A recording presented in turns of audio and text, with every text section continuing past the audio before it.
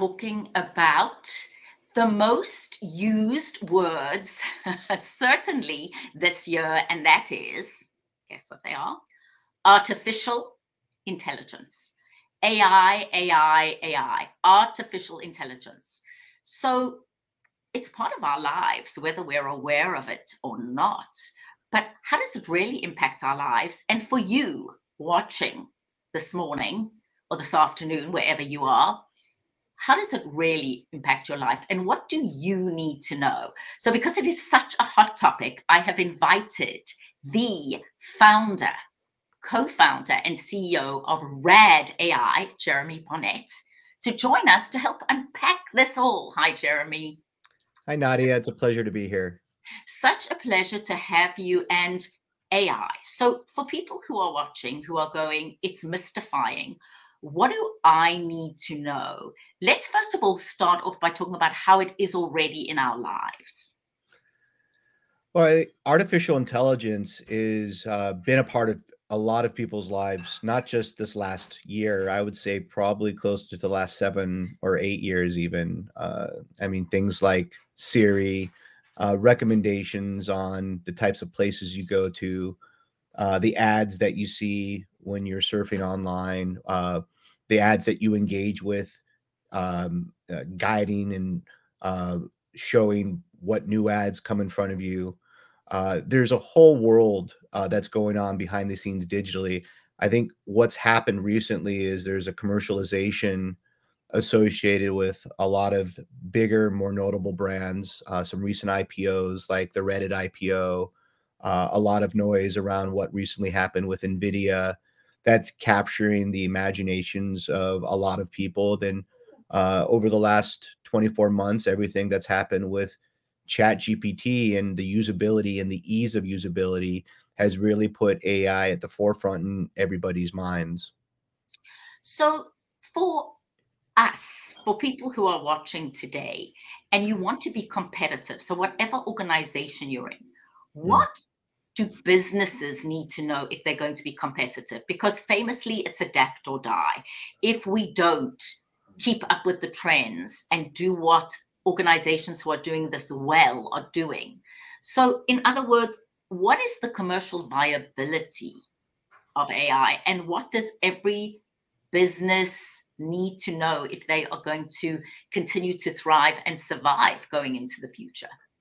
Well, I think it's a really good question, Nadia. I think the thing that is really important for any business or any company that's in the AI space is without a problem, AI doesn't really matter. So there's always a specific problem that you're solving associated with the use case. So in the context of RAD AI, our company, we are solving the problem of creative strategy and the concepts that are used in order to guide content recommendations.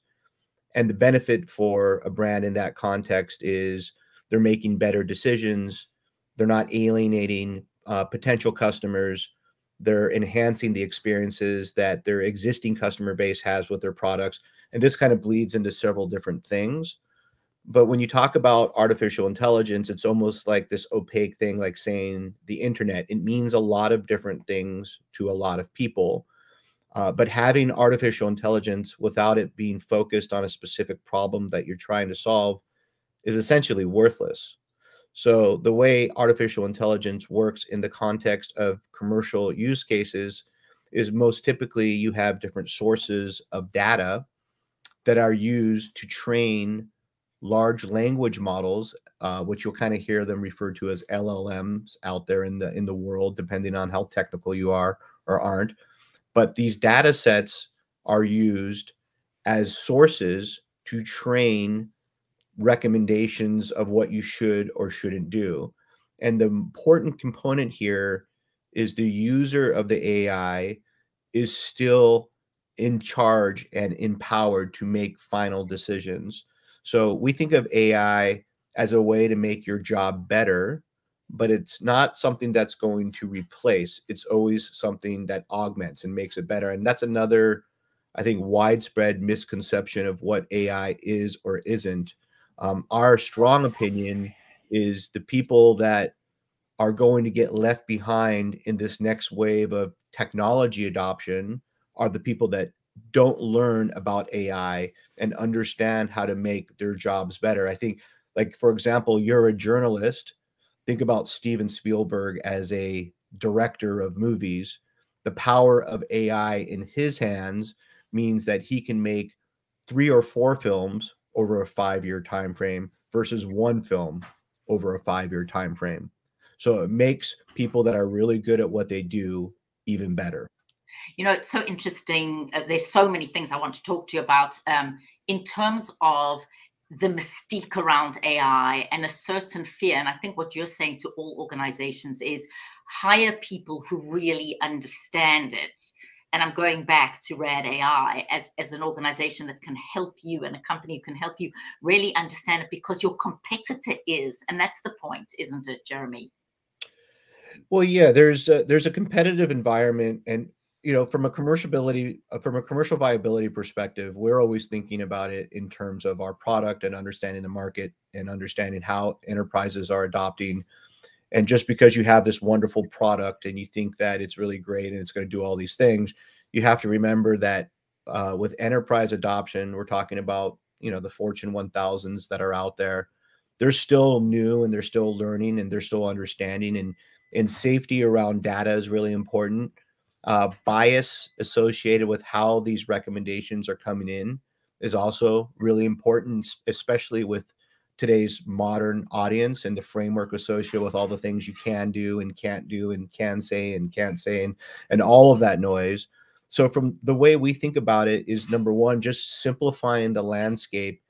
And uh, our adoption curve with enterprises has been a lot of training, a lot of understanding, a lot of safety around data, and making certain that the recommendations are trusted, right? And the way you accomplish trusted recommendations is by just teaching and showing and creating an open environment which is transparent, so people can raise their hand and learn. And that's really where we're at right now. It's still very, very early. And it's not just the practitioners that are on the front lines that are adopting AI. It's going all the way up and down the food chain of the organization, all the way up to C-suite and boardroom. So you have to really think about it from a broader adoption curve. And everything starts with education from our perspective. So it's taking a moment, showing the breadcrumbs that have fed into why we're making the recommendations, and having the infrastructure to support safety. Those are really, really important when you talk about wider adoption. So, a couple of things I want to touch on. You spoke about safety and data protection. So, for example, with the TikTok app, Mm. there's been great concern over safety of data. And the latest news is it going to be banned? What are the laws around it? You and I have had many discussions about TikTok as safety, and I'd love your thoughts on TikTok. And then there are a couple of things I want to ask you about companies that have gone wrong in not doing the kind of work that you do to identify the right audience. But seeing you spoke about safety, can we Mhm. touch on TikTok for a moment? Well, I started to smile when you were talking about TikTok because my 11-year-old daughter has a parent supervised account that has 28,000 followers on TikTok. So she's a TikTok, She's an influencer. she's an influencer, yeah. And and when I think about TikTok, and by the way, there's been this type of witch hunt has had different ways that it's manifested over the years. There was something with Facebook and whether you agree or don't agree, and there was also something with Google a few years ago, whether you But agree or they don't. weren't owned by China. That's the Yes, point. they They they were weren't owned by Chinese they management. they weren't owned by China. What I can tell you is these things have a tendency to get a lot of steam really quickly, and people figure it out. The actual end result is out of everybody's control. But I would be willing to bet a dollar that they will figure it out, a way for it to be compliant. And there's too big of an economy that's on TikTok right now.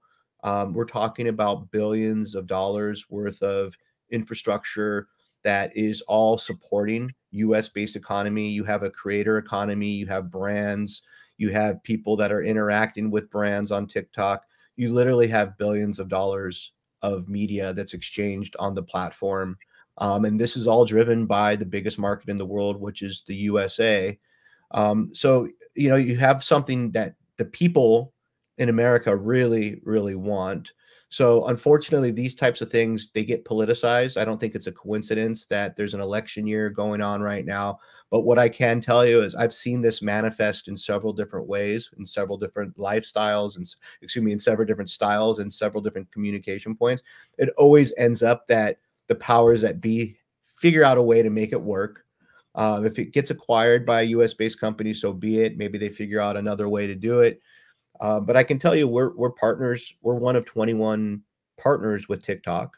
RAD AI is, and they're more compliant and worried about data than anybody because of the heavy level of scrutiny. So our experience with TikTok has been it's a company that really cares about the user experience. It really cares. They seem to be a company that really cares about protecting the rights of the users that are on the platform, and they're very conscious of the fact that data is a big worry.